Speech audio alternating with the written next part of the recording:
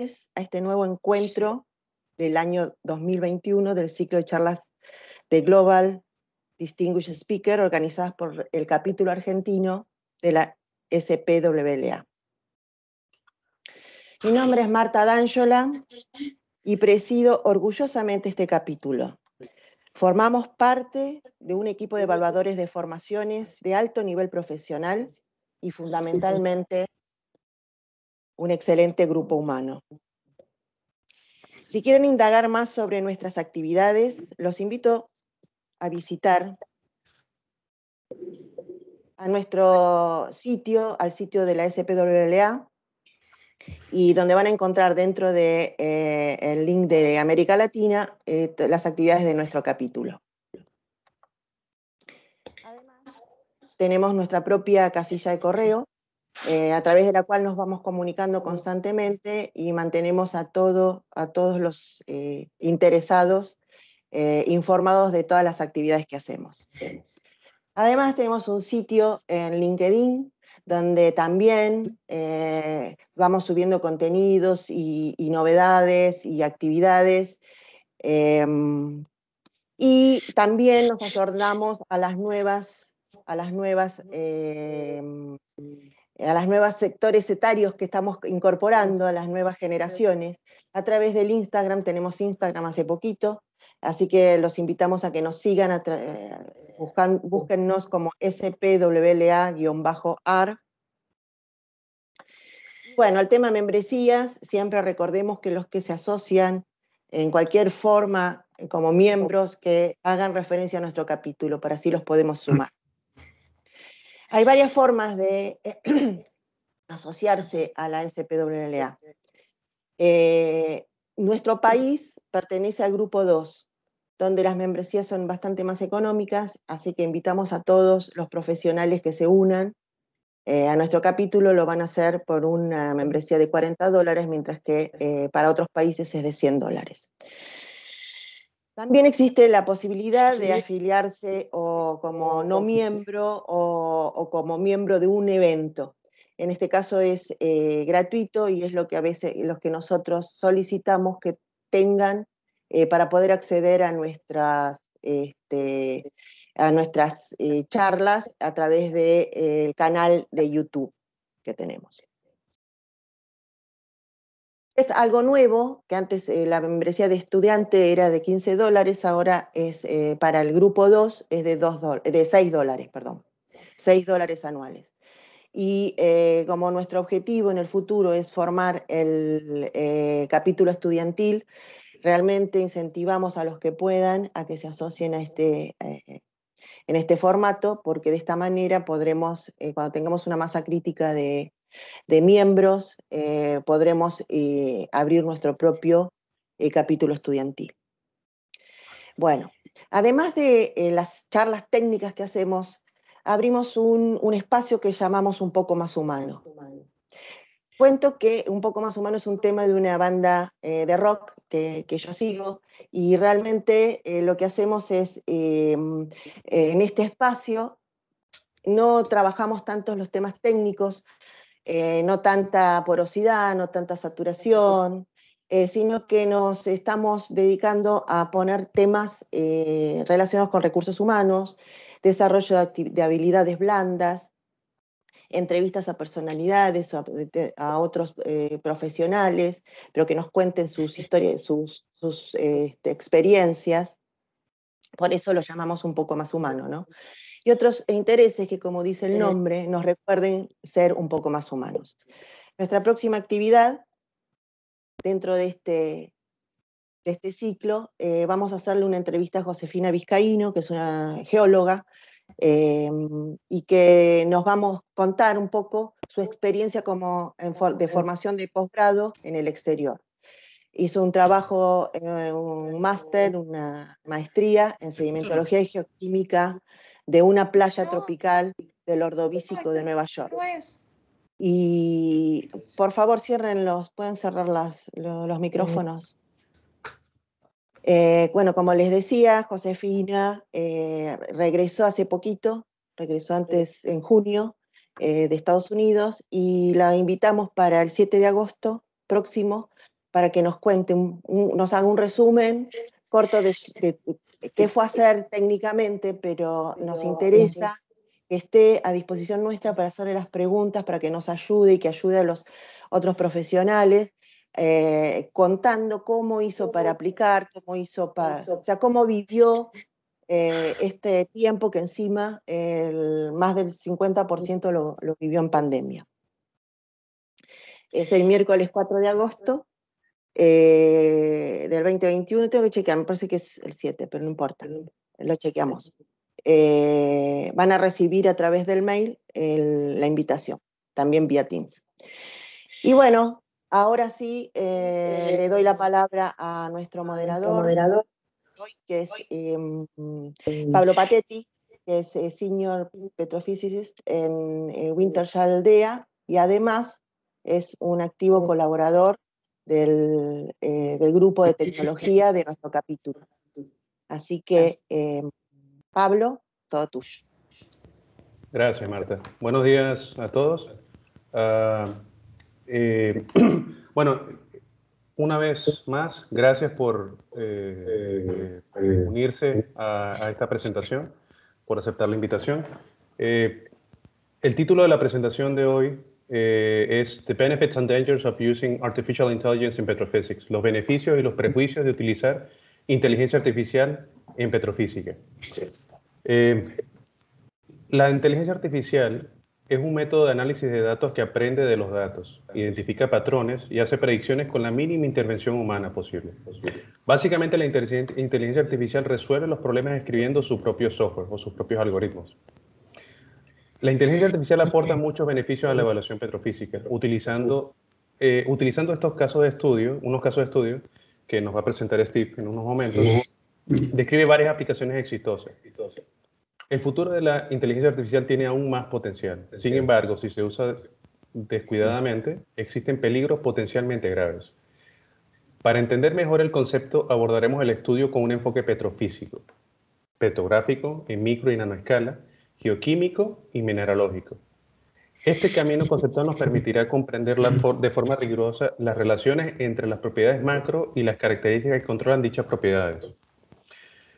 Nuestro invitado de hoy, Steve Cuddy, tiene un posgrado en petrofísica en la Universidad de Aberdeen y también tiene una licenciatura en física y una licenciatura en astrofísica y filosofía.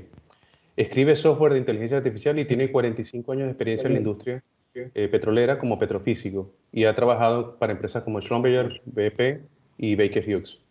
Es el inventor de la función fractal foil que describe la distribución de fluidos en el modelo de yacimientos. Y en reconocimiento a su servicio sobresaliente de la SPWLA,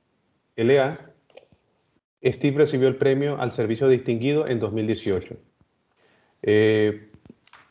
Durante la presentación, por favor, mantenga sus micrófonos silenciados y las preguntas pueden ir escribiéndolas en el chat durante la presentación y vamos a tener una sesión de Q&A al final de la misma. So I give the word to Steve. So Steve, welcome to our chapter. Please go ahead. Right.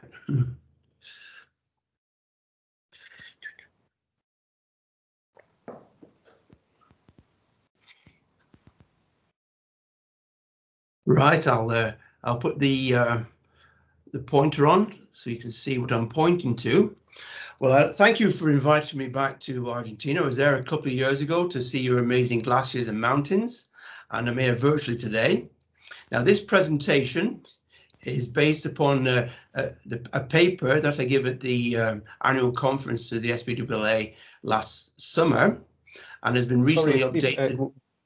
Yes. Would you mind sharing the screen? I think that's not up yet.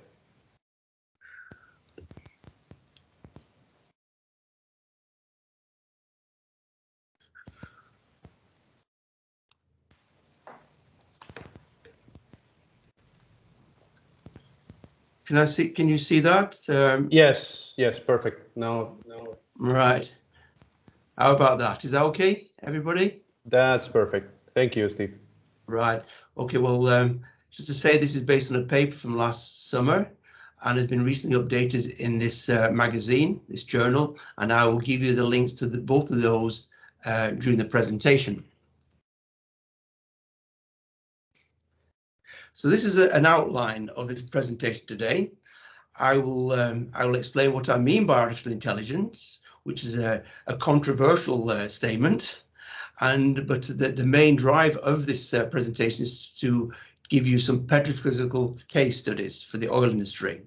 And I will go through 5 case studies: water saturation equations, nuclear magnetic resonance, shear logs, and so on.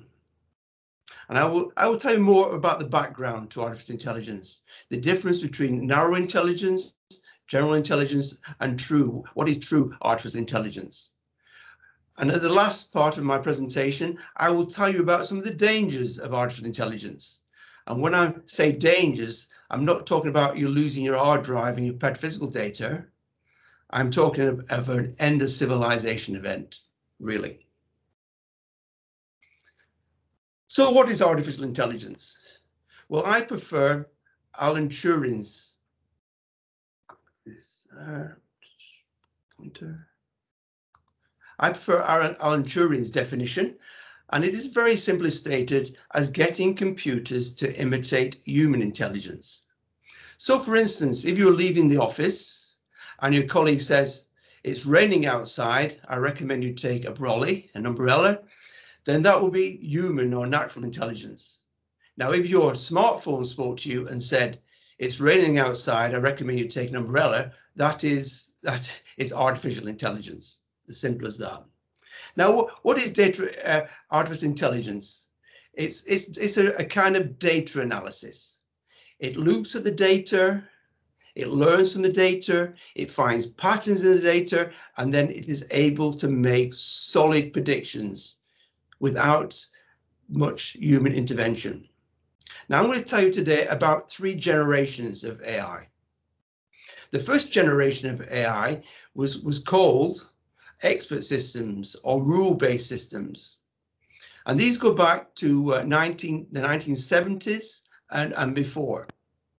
And it was used in simple petrophysics, such that if you had a statement, if the porosity is less than 2 porosity units and the shaliness is more than 80%, then it is probably a shale. Okay, so that's a rule-based system by getting the experts together in a room to come up with the algorithms. I use an analogy with chess, because chess has always been applied to computers and artificial intelligence.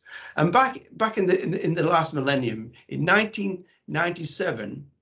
IBM's Deep Blue beat the Grandmaster Garry Kasparov at chess. That was amazing for the computers. But then people said, well, what is so special about that? It's like comparing a tractor with a farmer.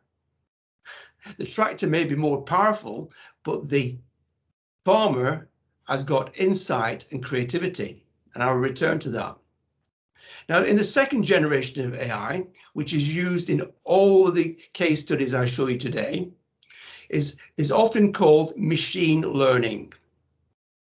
It looks at the data and it comes up with predictions.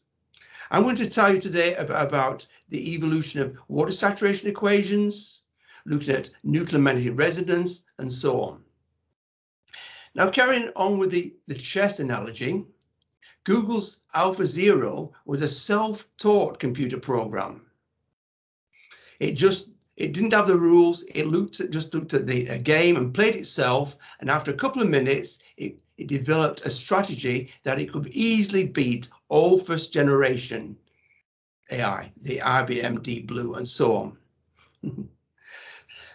Now, chess as an analogy is good because in chess, cheating is obviously frowned upon. And if you have access to a computer while you're playing chess, then that is a good advantage. Now, in chess tournaments, how do they check for cheating? Right? Well, most chess players are good because they remember lots of previous moves. They do not make creative moves in an actual game. So in competitions, they look and watch out for the software or for the chess players making creative moves as an indication of cheating, creativity there. And then I'll go on to tell you about third generation AI, which is the future, which is very interesting, but has got lots of dangers associated with it. So, artificial intelligence only requires two things. You just tell it what you want, and this is what you call its goal, or its fitness functions, as I will explain. And you give it the data, and that is all. There is minimum human intervention. It doesn't need prior knowledge of the petrophysical response equations. There are no parameters to pick and no crossplots to make. So what is the data? For petrophysics, it's everything. Obviously, it includes the electrical logs, which you lower into the well, on cable or on drill pipe, like the gamma ray, the density log, caliper, etc. You also give it the core data, like porosity, core water saturations, as I'll explain. You give it depth, measure depth, and TVD subsea, true vertical depth. And these are probably the most important parameters. You can also give it the gas data, the gas chromatography data, which is essentially a free measurement because it is acquired in every well for health and safety reasons. We can also give it the drilling data, rate of penetration, and so on. And as I'll show you, you can give it images as well. Now, you don't have to worry about giving it too much data, and you don't have to worry if you give it rubbish or garbage, as I will explain later. So let's be clear. What is the n-dimensional data? Well, when n is 1, this is one-dimensional, is an histogram or a bar chart, as you see here, a frequency chart. Petrophysicists often use two-dimensional charts, a cross-plot. Cross-plots show you information. Plotting neutron porosity against density porosity teases out information about the rocks. Three-dimensional data is very difficult to display on a flat screen, but we can cheat by giving it a color. So in this three-dimensional shot here of porosity against density, the z-axis, or the third axis, is the gamma ray. And so on. You can have as many dimensions as you want, provided they're all related. And they're related probably by depth, or they could be related by time of acquisition. So this is the database we give to the AI. So second generation AI. What we need to do is define the problem. We have to say what we want. We want you to determine permeability, or we want you to determine water saturation. And this is called the fitness functions I will explain. You give it access to the data, then the computer guesses an answer, then through successive iterations, evolves the best answer. So you've got your code, you randomly change the computer code, and you look to see whether it has solved your problem better. In other words, is it fitter? If it is not, you just ignore that iteration. If it is better, you keep it and you iterate again. And you can do this thousands of times a second. So let me explain that, showing the first case study. This is a Middle East carbonate reservoir, as shown on the right. We've got the matrix, carbonate, and we've got some shale on the left in green, and the hydrocarbon on the right. In addition, we've got very good core data. The core porosities are shown in green, and the core water saturations are shown in red. Now, the client wanted us to derive a bespoke Shaly standard equation. It wanted us to derive a specially designed water saturation equation which would work best in this reservoir. And it was to be derived from resistivity and the gamma ray logs. The client also wanted an independent check of the SCAL, the special core analysis, parameters M and N, the saturation exponent and the cementation exponent. They're using in the saturation equation, as I'll show you.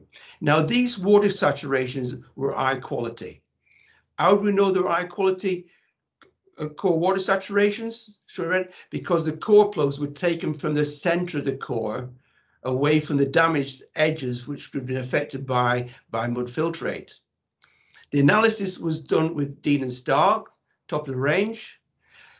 The mud was oil-based mud, so it wouldn't affect the water we were seeing in the cores. And the mud was also doped such that we could ensure that there was no contamination. So what do we want to do here? We wanted to derive an equation, a water saturation equation, such that the resistivity predicted water saturations, the resistivity log, are as close as possible to the core derived water saturations, which we believe represented reality. In this simple example, we started by giving it some constraints. We said only find a water saturation equation which is a function of porosity, resistivity, and the volume of shale. Now, this is because the water saturation in the rock depends on two things: the conductivity of the water in the pores and also the excess conductivity of the shales.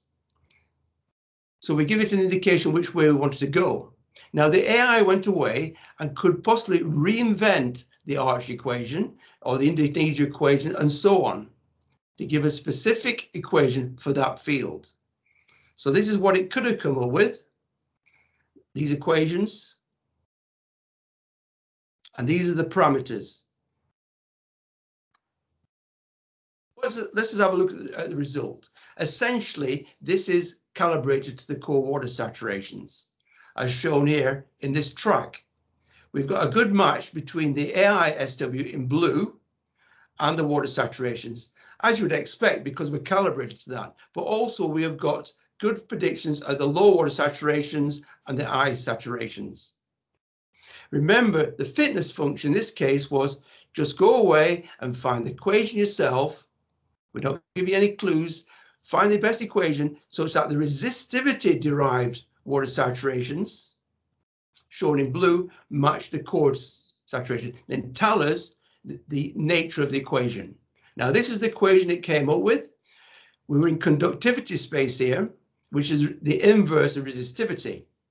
And it says that conductivity is equal, as I said, to the conductivities of the water, which is essentially the salinity of the waters, plus an excess conductivity due to the shales. So this is the equation we give to the client. But in addition, it was able to derive these parameters or constants M and N. So it derived the cementation exponent and the saturation exponent to 3 decimal places.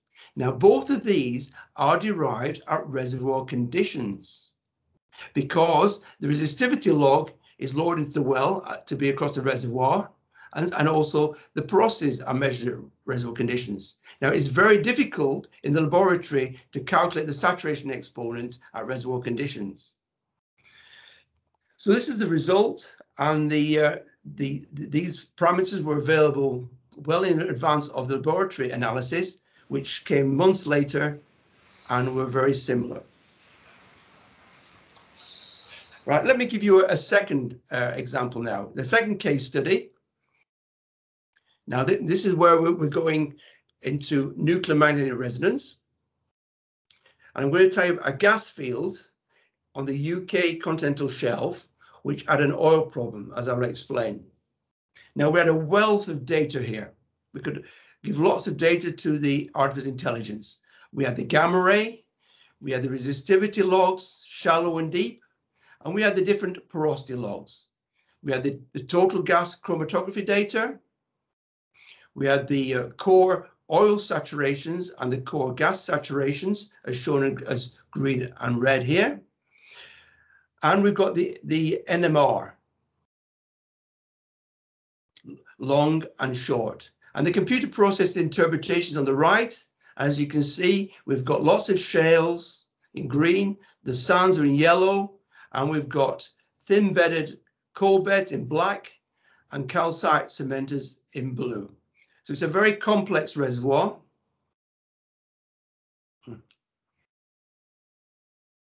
The problem with this field is it was drilled because of its gas, but it found oil. Now this was a problem because there is residual oil pockets that remain inside the gas reservoir, as shown, and this is very viscous, as shown by this beaker full of oil. Very viscous, and if this was produced to the well, it would block the production tubing. So the client needed to identify in real time which beds had oil and which had gas, so he or she could selectively perforate just the gas zones. Well, as you know, as petrophysics, you can actually identify gas from oil by looking at the density neutron separation. But this was not possible in this field because the beds were so thin, and also it was a very shaly formation. So this is where the NMR came in. Now this is the NMR, the nuclear magnetic resonance. I don't have time to explain nuclear magnetic resonance, but basically, essentially, this measures how hydrogen atoms respond to a magnetic field. And what we get out is like an image. It's a distribution, a T2 distribution, or sometimes called the spectrum, like that. And this shows you the rate that the hydrogen atoms are relaxing. Now, there's a wealth of information there. This T2 distribution is responding to the total volume of rock. It's responding to the porosity, effective and total. It's responding to the different kinds of fluids, hydrocarbons, mud filtrate, the waters, and also the clays and shales. So there's a wealth of information that it's trying to unravel. Now, conventional analysis of NMR uses either the Coates or the SDR methods. The Coates method looks at this distribution and looks at the ratio of the area under the curve here compared to that. The SDR looks at the T2 cutoff in log space and uses that as information about the NMR. And all that information about the reservoir is contained in those very simple cutoffs. So we wanted to use more of the information inside the T2 distribution. So what we told the AI to do, to go away and find in the data space, find a relationship between this spectra and the core-derived oil and gas saturations. And this is in a similar way to how face recognition works. You're looking at a pattern and you're trying to just find a relationship and to say whether it is most likely oil or gas. So then, based on the calibration to the core, then it predicts a continuous curve throughout the well in all beds, the amount of gas and oil saturations. So again, we have a fitness function, a goal for the AI. We say determine the spectrum that gives the best match to core for the oil and gas saturation in the reservoir. And that's all we do. We give it a goal and we give it the data. So this is what we call a real-time identification of gas and oil zones. So in these tracks here, you see the core-derived oil saturations and the gas saturations in red. And the AI goes away and it calculates a continuous curve as shown here based on that calibration. And this is in a similar way as face recognition is used. So now, if you look at this, because the human eye is very powerful, you can see there is a relationship between the Shaly beds and the distributions, as you see here from the NMR, where it's Shaly when we've got the distributions are bunched to the left. Where we've got good porosity and different hydrocarbons, it moves to the right. So the human eye can see there is a relationship, but we tell the AI to go away and do it as precisely as possible. Find the best relationship between the shape of these images and the core-derived saturations so that you can make a continuous prediction for the client. So based on that, the NMR identified here intervals of high oil saturations and low gas saturations, and this interval had to be avoided and was not perforated. But lower down in the well, deeper in the well, we have intervals which we've got predicted gas saturations and low oil saturations, and these were perforated. Now the client, as always, didn't want to just believe the AI alone. So in addition to the AI, it looked at the free measurement, the total gas, to confirm these predictions, and also ran in these wells on wireline the borehole fluid analyzer, and was able to confirm that these intervals were oil and these were gas, rather than having to test with this expensive measurement all the intervals. So this well was perforated as shown, and the client was very happy that this was just a good result, just producing gas. So let me tell you more about the AI engine.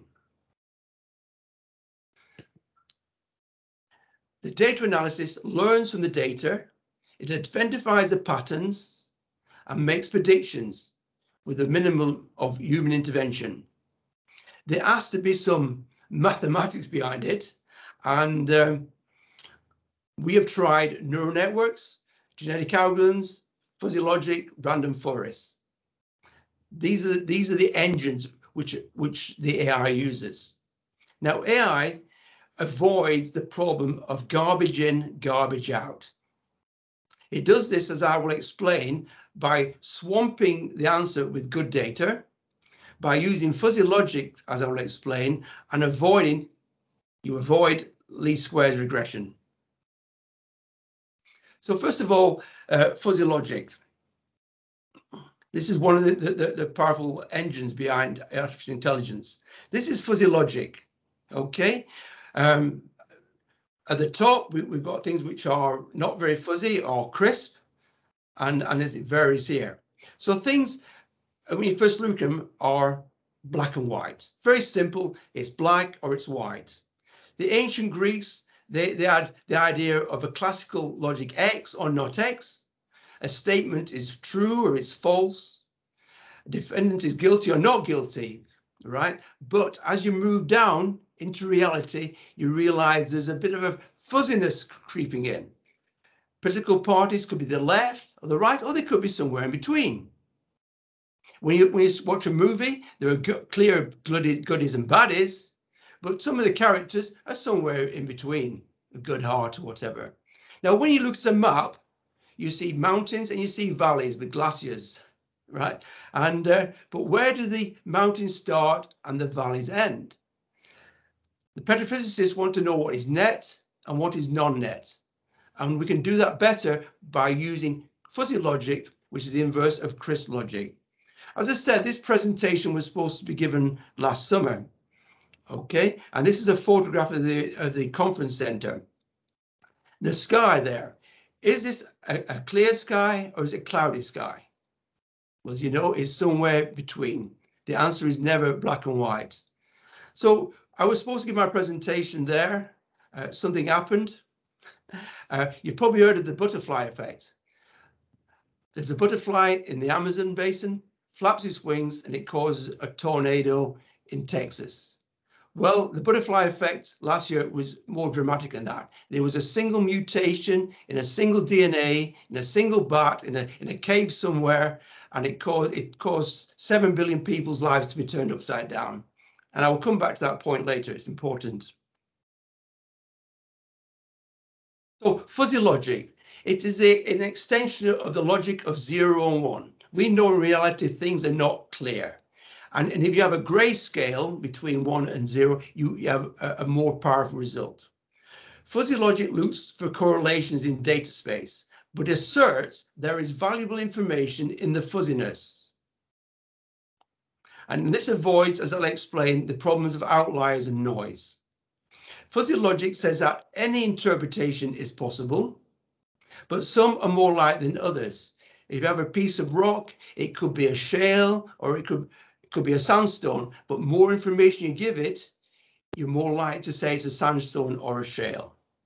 The maths behind fuzzy logic is straightforward and is freely available. And I can give that to anybody who wants to use that. Now, the other thing you need to give the AI is the data. And the data is in this n-dimensional relational database. And in this data space, it uses what we call a KNN algorithm to find relationships. This is one way it does. So if you take this very simple cartoon here, say you've got in your data space, and we're just showing, say, 2 dimensions here, and we've got different lithofacies of sand, shale, and carbonate. Now, what a human being would do would say, well, if I've got on the cross plot a shale point and a point is very close to that point, it is most likely a shale, but it could be a sandstone. And it works out the probability, obviously, based on the distance between the facies type and the data point. In addition, fuzzy logic weights these lines depending on the likelihood of an association. So, for instance, if the gamma ray is found to be highly correlated, it's very crisp, not fuzzy, with shaliness, the vector will have more influence on the AI decision compared to, say, the caliper reading the same depth. But the caliper is still used because that may tweak the answer. So let me show you a third case study, real case study here. This is a large North Sea field. It's got 30 wells. It's got lots of data. We've got gamma rays and compressional sonic shown in red in all the wells. And the interpretation, again, is on the right, showing the shales in green, the sandstones, the waters in blue, and the hydrocarbon in red there. Now, we had 30 wells with extensive data, but only 4 wells had recorded shear velocity data, as shown in blue here. Now, shear velocity data, as you know, and geophysicists know, is very useful, and drillers also know, because it gives you information for the rock property analysis. It also gives you information about wellbore stability. So the client for this field wanted to have shear data in all 30 wells. Now, it can't create shear data from nothing, but it can give its best guess, best likelihood of shear based on the other curves. So we wanted shear data in all the wells, but also we wanted to fill in any gaps, as shown at the top here, and we wanted to correct any sidle skips or poor data. So what did we say to the AI? We said, well, the fitness function, the goal, determine a relationship so that the predicted shear velocities are as close as possible to the log-derived shear velocities. And we said in this case, the predicted shear log should be a function of all the conventional logs, all the drilling data, and the gas chromatography data. And the AI went away and evolved a relationship. And not only give you the relationship, but explained how it derived it. It's not a black box. So this shows you the answer here. The recorded log is shown in blue in this track, and the predicted log is shown in green. So it lies very well over the top there. It's a good match, and also filled in the gap at the top. Now, you see it's got a good match in the shaly beds and in the thick sandstones, but there are intervals where it is poor. It is not the same. Now, the client thought that the predicted logs from the AI were actually better than the recorded logs. How can a predicted log be better than the recorded logs that it was used to calibrate against? Now, this is because the AI had access to all the data, not just the compressional sonic, but also the other logs, which included high resolution data, high vertical resolution data, like the microresistivity. So in the first pass, the AI calculated a relationship in data space between the logs and the type of facies, the shales or the sands, and was able to predict in the thick beds. Now, in the thinner beds, it was able to, first of all, pick the thin beds because it had higher resolution data. And from that information was then able to predict the correct shear velocity because it knew what it really should be from the thick beds. So it gave a good prediction there. Now I want to tell you about linear regression and artificial intelligence because we want to avoid linear regression. It's very good for very simple statistics, but has problems. It can be used to find relationships between logs. And how it works is that it minimizes the error between your curves in data space and the say the line you're trying to find. But what it does, it minimizes the square of the errors. It's trying to minimize all these squares to find the best line. So it's like in the right cartoon here, it uses each of these springs. Now, the points which are furthest in the line will have the most tension in the spring and will have most influence over where the line goes. So let's see what the impact of that is.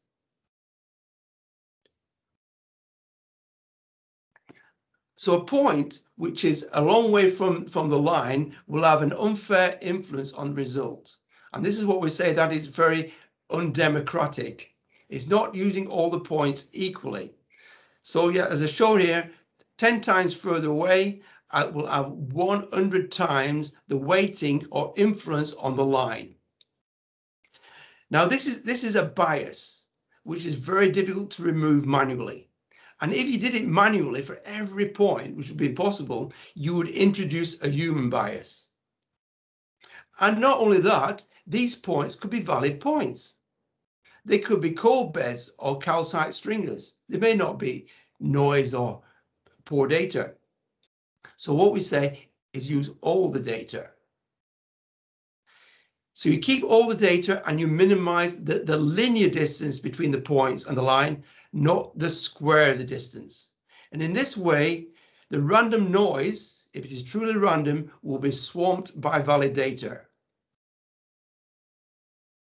Now let me show you the fourth case study, another North Sea field, a large field where we want to predict permeability, the holy grail of petrophysics, to be able to predict permeability, which is difficult. And again, we've got shown here, we've got the caliper, the gamma ray, the porosity logs, density neutron, and sonic. We've got the computer processed interpretation on the right. And we've got the permeability data from the core. And we want to predict the core, the permeability based on a calibration to the core permeabilities. So first of all, the AI goes away and it calculates the most likely facies as shown here. So it picks the most likely facies from all the logs. And then based on the facies type and the logs, it predicts the permeability. And it says that any interpretation of permeability is likely, but some are more likely than others. And because you're taking all the information from the start of your prediction to the end, you can predict, AI can tell you how confident it is, shown like it with what we call a heat map here.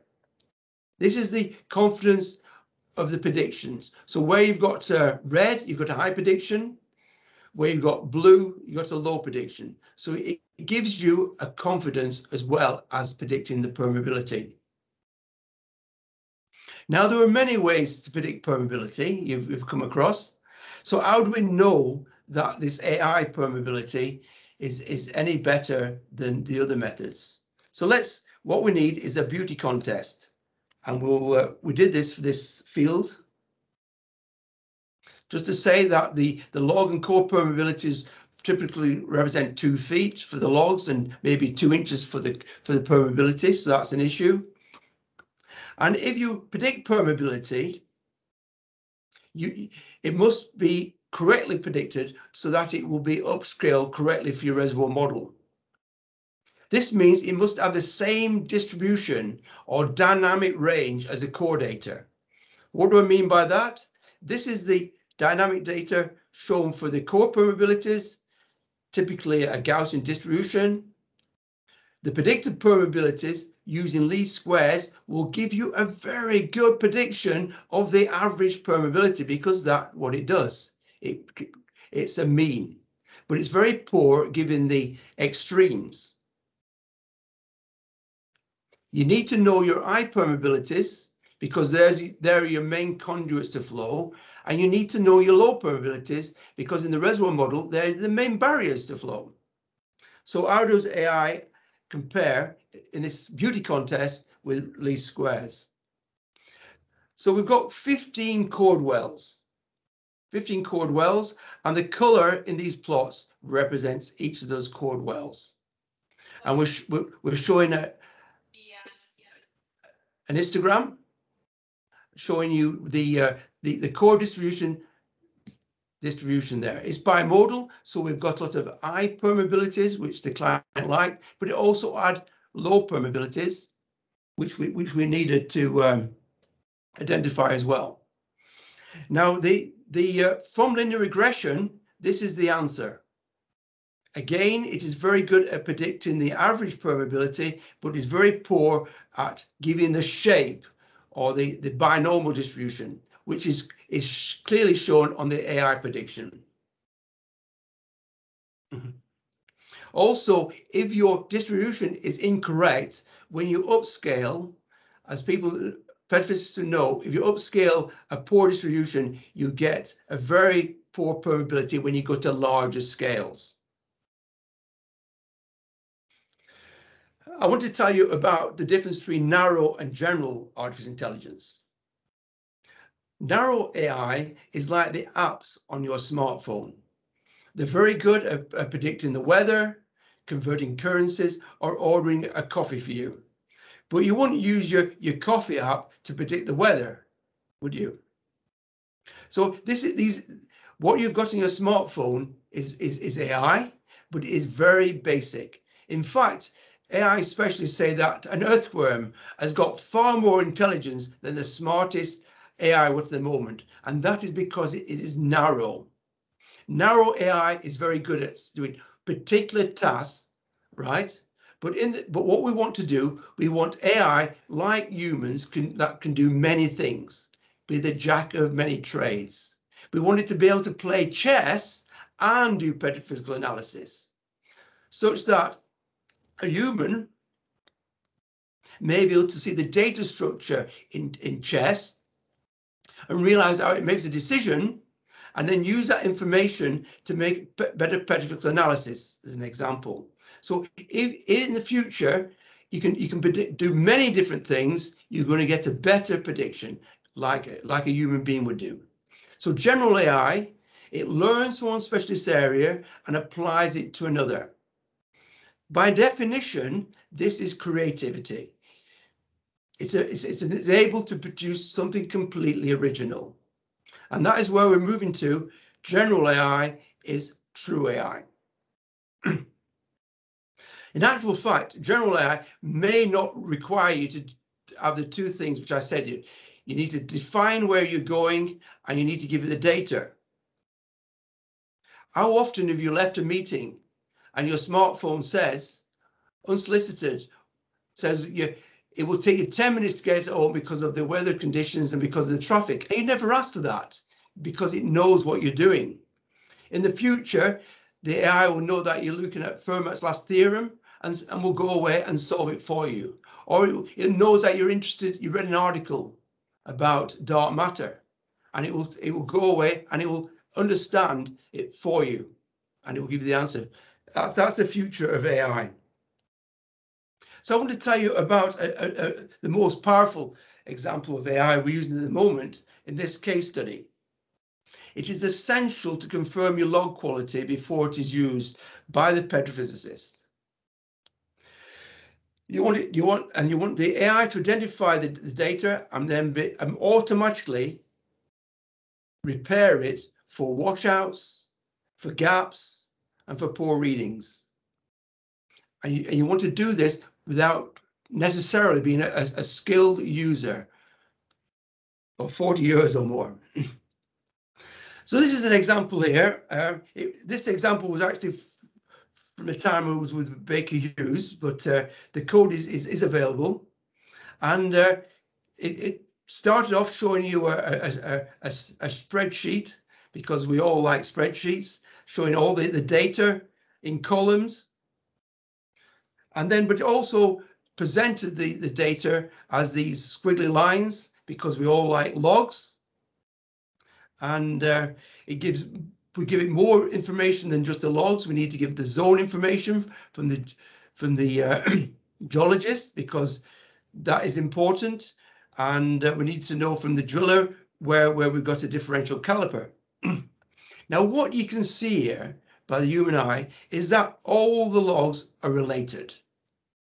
That's why we display them on these very strange scales, such that generally the porosity increases to the right. Such that when one log moves to the right, you'd expect all the logs to move to the right, or maybe occasionally it would anti-correlate. And that it was important at the well site to be able to spot problems right away. Now, as all logs are correlated, we give the AI the database, and we say, you find the correlations. You go away and find those relationships between the logs, because all logs are correlated. The gamma ray is correlated with the caliper and so on. And we also give it the gas chromatography data. So in the quality control and repair of electrical logs, we want to find a relationship between all the logs, because we know that all logs are related. So what it does, it creates a synthetic log based on all the other logs, as if we'd forgotten to run that log in that particular well. So it creates a synthetic density log, as if we're not running the true density log in that well. Then the synthetic logs are compared with the recorded logs. And any significant differences I show you are flagged. But then the user, the well site engineer, or the manager back in the office, he makes the final decision. He decides whether to replace the poor sections of log by synthetics, as I'll show you in this example here. So I'm just showing the density log here, a very important measurement. The density log shown on this scale here, and the recorded log is shown in green, recorded every 6 inches. Okay, and unfortunately, the density log is poor in this interval, and this is because it was washed out. Now, when the well is washed out, the tool, which is a pad tool, often measures the mud itself. And the mud, as you know, has got a lower density compared to the rock, and it goes to a lower reading. So we know that the density log is incorrect there. So we need to repair this. And in this well, by looking at all the logs, it calculated a synthetic log shown in red here. And it flagged it up in pink, said that this interval is suspicious. Then the engineer made the final decision whether to replace the poor section log with the synthetics. It helps the petrophysicist, it doesn't replace them. And we use this on every well. We do an AI QC and repair. Now, what are the advantages in some of petrophysical analysis in AI? Well, you don't require prior knowledge of the petrophysical response equations. It goes away and finds them itself. It's self-calibrating. Just give the data space, provided it's all relational, it's fine. It avoids the problem of garbage in and garbage out, by many techniques, as I explained in the paper. I've only mentioned the ones of using fuzzy logic and avoiding least squares, but there are many other ways it does this. There's very little user intervention. For instance, there's no parameters to pick or cross plots to make. It will work with an unlimited number of electrical logs and core data, and it won't fall over if some of those inputs are missing. And most importantly, it is not a black box, as it provides insights into how it makes its predictions. Now I want to tell you briefly about third generation AI. This is the future, and there are considerable dangers associated with this. So there are many ways that AI is being developed, and the one way I'm working on is using similar rules to life's DNA code. Why? Well, let's look at evolution in nature. Charles Darwin, in his famous book, The Origin of Species by Natural Selection, noticed that species evolved. He could see this. He had a brilliant intellect and he could see this, but he didn't know why, because he had no knowledge of DNA. But now we know we have what DNA is. We understand why natural selection works. Now, DNA, to remind you, is a language code, and it has got 4 characters, as shown here. 4 characters, and what it does, evolution, by mutation and mating and survival of the fittest, evolves a new species. Now, this is a feedback loop taking millions of years. You take the DNA code, by mutation and mating, it evolves another generation. Now, if that generation is fitter, then it keeps it.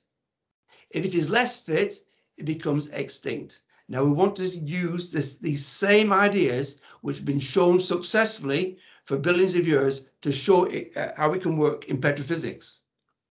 So again, we just define the problem, the fitness function. That's why it's called a fitness function. We said this is what we want you to solve. Now, the DNA is a language of 4 characters. The computer code is a language of 2 characters, 0s and 1. And by mutation and mating and survival of the fittest, we can evolve the code. So we use the same rules. We analyze what the DNA is doing, what the rules of life are, and we use the same rules. We change the code. What do? We randomly select 0s and 1s, mutation. We change a complete line with another line. We get dozens of these codes running simultaneously. And then after 1,000 iterations, we get them to mate exactly using the same rule as life uses. And we mate using the same movement of code. And we say, are you solving the problem? Are you getting fitter? Yes, well, we'll keep you. No, we're going to delete you. Okay, so AI requires 2 things at the moment. It needs the data and a fitness function. In the future, it'll probably figure out where the data is, and it will work out the fitness function itself. Now, so in what I'm showing today, we need to tell the AI what we want to do. And at the moment, this is written in plain Spanish or English. The question is, does the AI really understand what you want it to do? Let me show you 2 cartoons to explain what I want to do here. King Midas in Greek mythology was granted his wish that everything he touched turned to gold. Now be very careful what you wish for, because he didn't realize this included his food and his children. Similarly, an ill-conceived fitness function will give you unexpected results. So be very careful how you define a fitness function. Second cartoon of 2, I want to show you something from The Sorcerer's Apprentice, from the original book, from the movie. In this, basically, spoiler alert, the apprentice uses magic to get a broom to carry water for him. But unfortunately, it runs away and nearly drowns him. Similarly, a runaway AI may be unstoppable. So let me show you an example from petrophysics where AI may go wrong in the future, which gives us a cautionary note to where we're going. The petrophysicist works with a geomodeler to create a reservoir model. This is a reservoir model. It's just look at blocks. The blocks represent, say, porosity or different shales or different facies types. But we've only got a minimum amount of information to get this model. And the information comes from the well locations, as shown as these lines in black, from the logs and from the core. Now, we wanted to derive a good match between our logs and core data and our reservoir model. And we want to do this as fast as possible. We can't wait days for a match. So let me show you an example, explain an example where it could go wrong. There's thousands of ways it could go wrong. This is just one example. So by trial and error, the computer will evolve a fast history match. That's what you want to do. Now remember, any endeavor succeeds faster if you increase its resources. So that if you're a general of an army, you motivate your troops, not by giving them a speech, but giving them better weapons, better resources. Similarly, a computer program, it will be better run if you give it more resources. Now, it is clear that if you wanted to get a good history match, you want to use the computer. Now, if you're an hacker or a programmer, you could cheat. You could, in reality, you could co-opt or take the resources from the next computer to help you do the match quicker, because you're solving the fitness problem of doing it as fast as possible. So by co-opting the resources of another computer, you get a faster answer. Now, if we can think of a case where a programmer can do this, there is no reason why in the future AI could not do the same as well. So the AI could spontaneously use the computer next door without you telling you, right? Through the company's intranet or through the global internet, getting more and more resources. Now, if AI ever did this, achieved this by accident, there is nothing to stop it doing it again and again, acquiring more resources to calculate the history match faster and faster. And it would start improving exponentially, like a virus exponentially grows at first. This would require, in this fictional example, more and more of the companies of the world's computer resources. And clearly this would be disastrous and would have irreversible consequences for the world economy. Now, a supercomputer is not required to do this. The computer you have on your desk could do this. An elaborate computer program written by a wizard isn't required.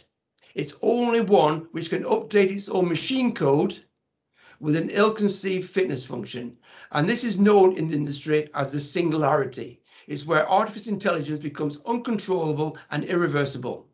Now, the chances of this are very remote at the moment. It's as remote as a single mutation creating a global killer virus. But the AI only has to do it once. And it is currently not known how to stop computers having runaway evolution. And before you say, well, you just unplug it, well, don't forget it's acquired all the other computers in the process. Now, in my paper, I have described how there are many enthusiasts out there of artificial intelligence. And I won't read this to you, but they all end with a cautionary note. They say it's got benefits, but there are dangers. And that's what, as petrophysicists, we should also be aware of. So what is the solution to runaway AI? The AI programs in the future will pose considerable dangers far beyond the oil industry. So a risk assessment is essential on all AI programs so that the hazards and risks can be identified and mitigated. Now, a risk assessment may only take a few minutes. You just look at your fitness function. Is it well defined? You ask, can the AI run away? Essentially now, can the AI climb out of the box? Right? So the possibility of runaway AI is in the near term remote, but the consequences would be far greater than pandemics or climate change. So all AI programs are potentially dangerous and maybe the last thing that humans invent.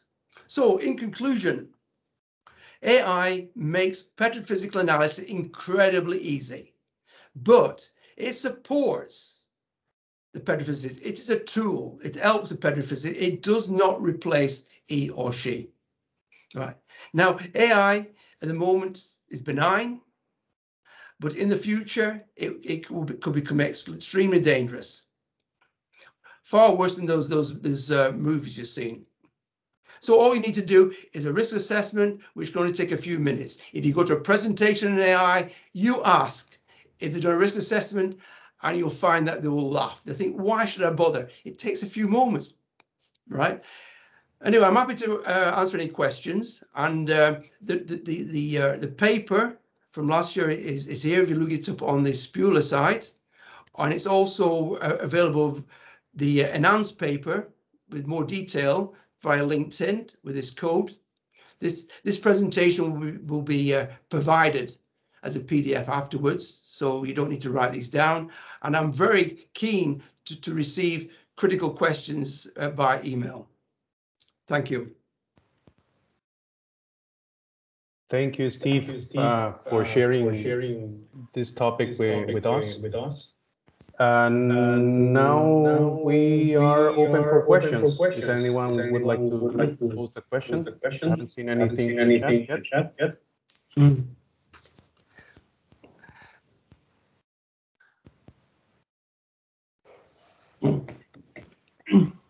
Just a quick question from my side, Steve. Just a general recommendation on how to treat. I noticed that you use a lot of log data for incorporating into the model. So any advice on how to pre-process that type of data? Yes, the drilling data is very important because it is acquired for free. It's essential for drilling the well, so you might as well include it. But you've got to be careful. You can't just use the drilling rate. You need to have to calibrate the drilling rate. And if you use the gas chromatography data, then you need to have it properly modified in time by the contractor. So and also for the log data, even though you can throw lots of poor data at the problem, it's very helpful if you give it some clues, and you shouldn't include data inside the casing, because you could actually be pulling the tool out of the well, and the tool is still recording data, and then you'll be swamping the AI with poor data. So it's very important to tell the AI where is the valid data from the pickup point to the casing tube. Thank you, Steve. We have another question. It's from Marta. Could you explain the concept of garbage in, garbage out for most of our audience, please? Garbage in, garbage out, or in the UK they call it rubbish in, rubbish out. It seems such a simple concept that if you give the program rubbish, then you'll get rubbish out. But this is one of the advantages of the AI, that you get the AI to understand what is rubbish. What is rubbish is, you notice that all the curves are correlated. So in the shales, you get a similar density reading, you get a similar porosity reading. In the hydrocarbon section, you get a similar resistivity, right? It finds the relationships. Now, if you've got garbage, random noise, right, there'll be no relationship. So it will ignore that by just looking for the correlations in a data space. So for instance, if you give it a caliper, and you give it a gamma ray log, it is more likely to correlate the gamma ray with the shale than the caliper, right? Because the caliper may not be related to shales, but then again, it may wash out more in the shales, so there may be some relationship there, so you give it all the data. Yeah. Thank you. Thank you, Steve. There's another question here from Helmut. For the AI-derived water saturation formula in your first example, you constrain the number of possible arithmetic elements into the formula? In the first example, in the first case study, we derived a water saturation equation. And this is a very simple example. And you actually could do this using the solver capability of a good spreadsheet. But it is following the principles of AI, is that you give it the data. And in this case, we said we'll only look at resistivity, porosity, and shaliness, because we believe that is what it's related to. We don't give it all data. And then it derives a water saturation equation from those three inputs. But it was able to go away and move around the parameters, the logs, the water saturation, and the porosity terms in the formula to get the best match between the resistivity-derived water saturation and the core-derived water saturation, essentially a calibration.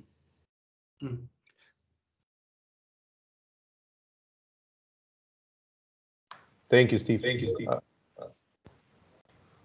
Thank you, Helmut, for the question. Alfonso asked, how about when garbage is not a random noise and become more consistent? That's a very, very good question. And if you give it all the data, there may we think garbage there. The first reason that you don't edit all the data beforehand, because some of that apparently random noise, it's apparently random because on your cross plot, it's off the top right-hand side.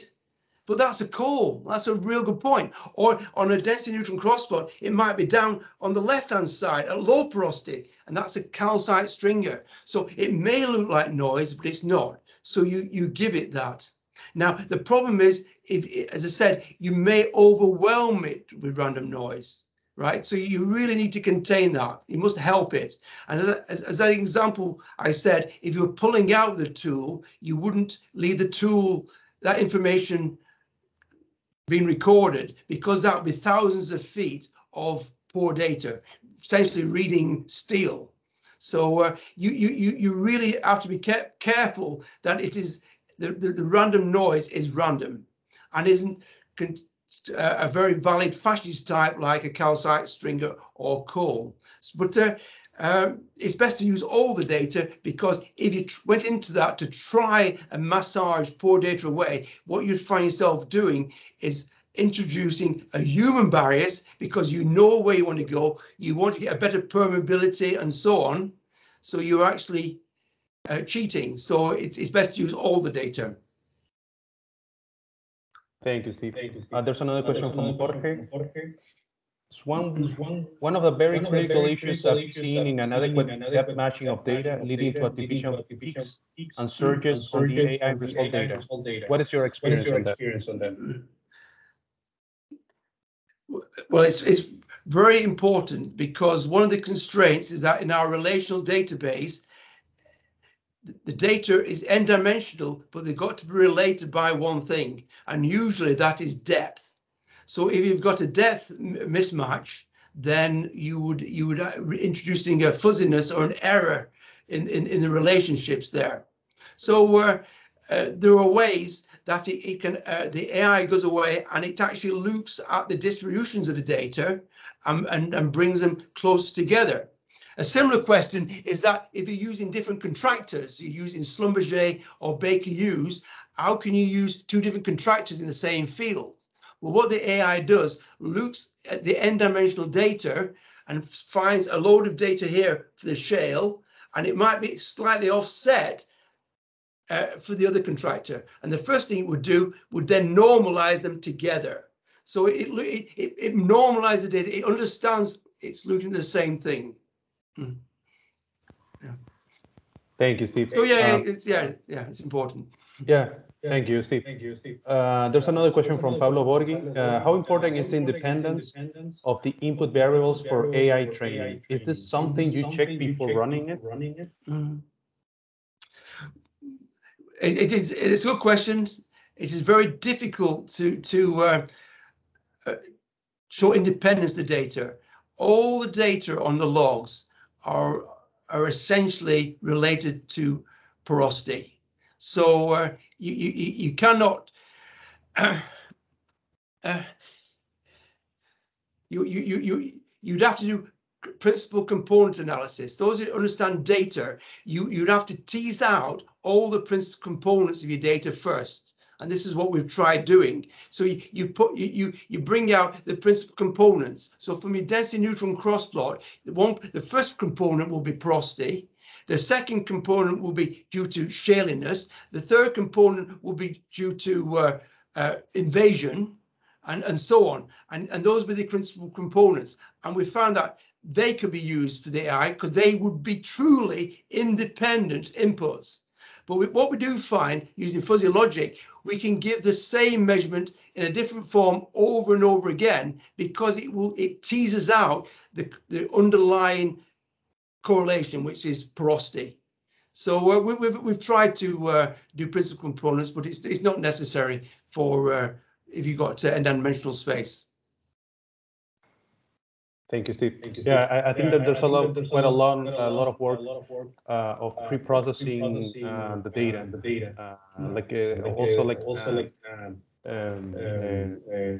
diagnosing the data before actually using it as an input into the models. That's right. We're not redundant yet.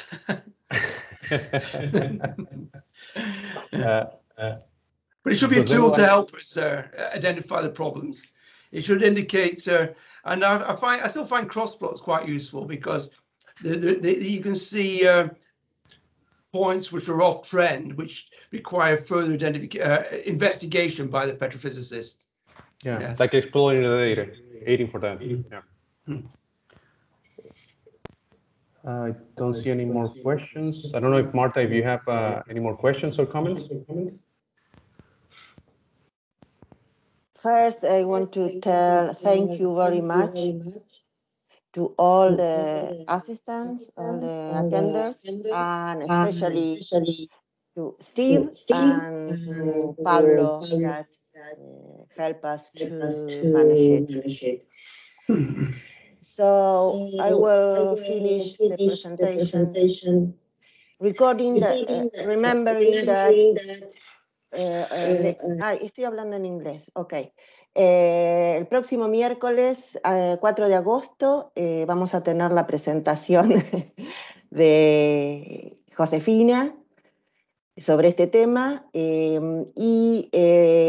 bueno, quería agradecer a Steve Cuddy que nos dio esta excelente presentación, a todas las personas que se han conectado y quedó abierta la posibilidad de que se contacten con él por si tienen más dudas. It's open the chance that all the people who wants to contact Steve to ask more question or to show more all the uncertainties we have in our desks when we are alone. So thank you very much, Steve. Thank you very much to everybody. Muchas gracias a todos. Y bueno, la presentación será enviada vía mail. Muchas gracias y nos vemos la próxima. Gracias a todos. Esperamos verlos en el próximo evento. Steve, again, thank you very much for this insightful presentation and thanks for sharing with us today.